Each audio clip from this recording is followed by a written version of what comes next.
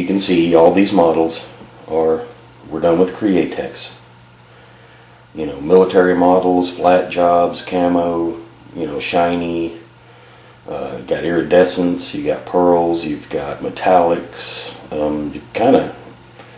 These cars here kind of show a range of effects and things. They're very versatile paints, I will say that, because they offer so many different types of paint. And I'm talking about Createx, not Auto Air.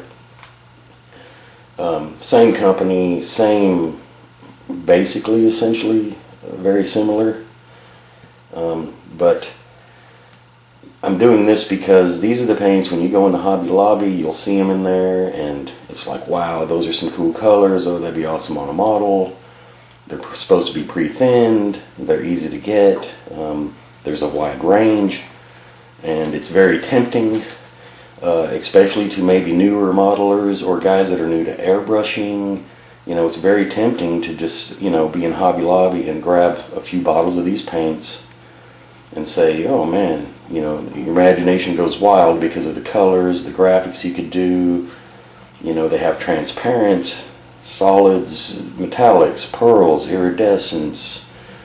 I mean, a little bit of everything, and a lot of colors that are very much geared to car modeling, and but obviously can be used just as effectively for military models.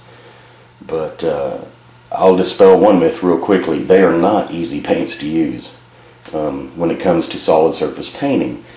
But you know, you see these things like this is a pearl lime green, just a cool color. That's what's on this model here. You know, you've got a pearl plum, which was used back here on that model, and then a blue iridescent. I don't know if you can see the blue.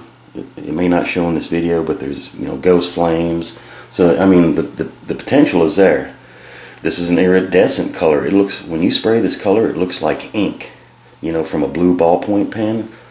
How it has that sheen that's kind of goes between blue and purple. Here's another color, which is a pineapple pearl, which I used on another model, which I'm not showing. But so the potential is there.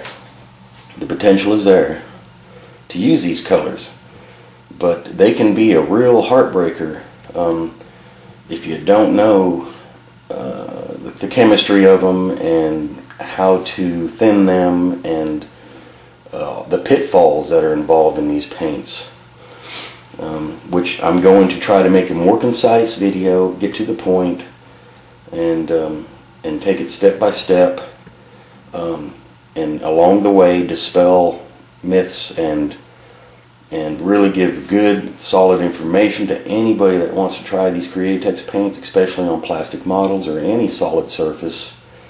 What to look out for, some of the things, the must-do things and must-know.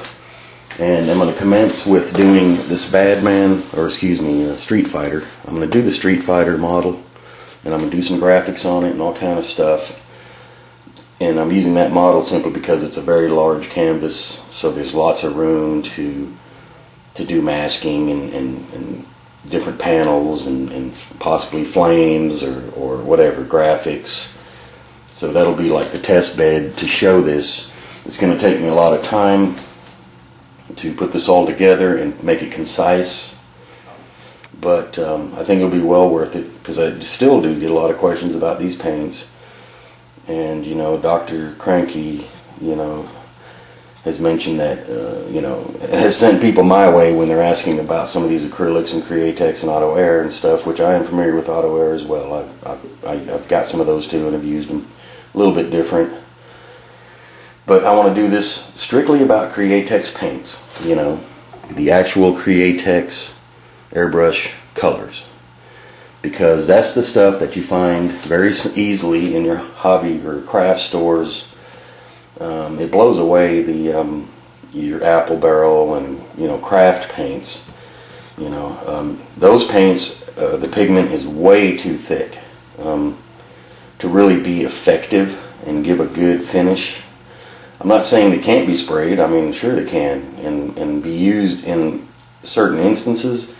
But when it comes to spraying a whole body and things like that, you want to really, you know, if you're trying to work really hard using those paints, you might save some money, but you're going to work really hard to get anything like this, you know, with those paints.